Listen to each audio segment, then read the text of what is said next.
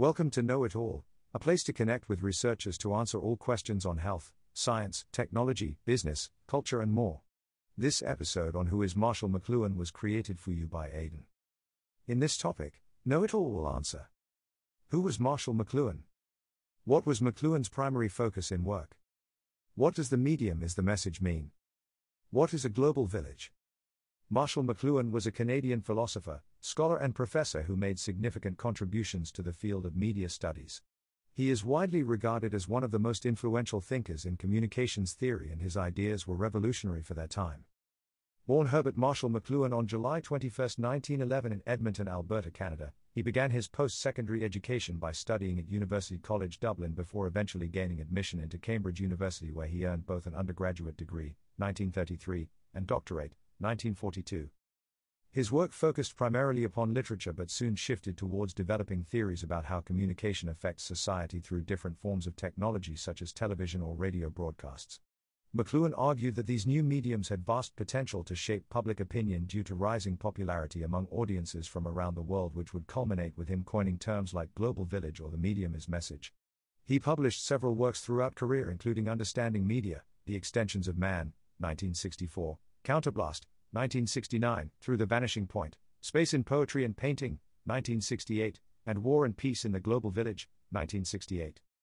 McLuhan's influence became so profound it even spawned schools of thought named after him, McLuhanism, which focus heavily upon understanding how emerging technologies reshape culture while also exploring implications of the use of censorship, political control, etc. It seems unlikely we will ever see another figure quite like this inspiring individual whose impact continues to resonate today even long after passing away December 31, 1980, aged 69 years old. The phrase "the medium is the message" has come to define a large part of modern media studies and communications.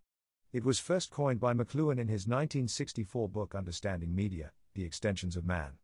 This idea suggests that every form of communication carries its own inherent biases, values or messages depending on what it's used for and how people interpret it. At its core, the medium is the message means that any particular platform we use, such as books versus television shows, will have an impact on our thoughts and feelings about whatever information they contain, even if their content remains constant across channels. For instance, someone who reads a magazine article may process the same facts differently than someone listening to a podcast episode discussing those same topics, because each source presents different clues, images and audio quality, which influence our interpretation of them, cueing us into certain tones or opinions within said material without actually changing anything else besides format. This concept can be broken down further when considering digital platforms like social networks with integrated advertising strategies. Their ability not just to present but also actively shape conversations around brands highlights another layer where this saying comes into play, whereby one must consider more than simply the words being conveyed in order to achieve full comprehension. Because these sites often provide additional context through imagery/videos/links, etc., it pushes viewers towards specific conclusions beyond mere text alone due to both intrinsic design layout style changes from site to site, as well user-driven trends based upon personal identity expression via profile pictures, and so much more. Allowing users to create communities built around shared beliefs means that there's no need to parse language nuances anymore. Instead, focus now shifts onto experience itself, leaving room for massive manipulation opportunities. Giving an opportunity to marketers and others to capitalize unseen potentials lurking inside unassuming buttons, clicks, or scroll wheel actions. Making the end result of the time you spend within these communities a much bigger picture of usable data that can then be transferred to a consumer device. Which begs the question, what am I really signing up for here? Am I truly aware of all the implications coming my way while using service?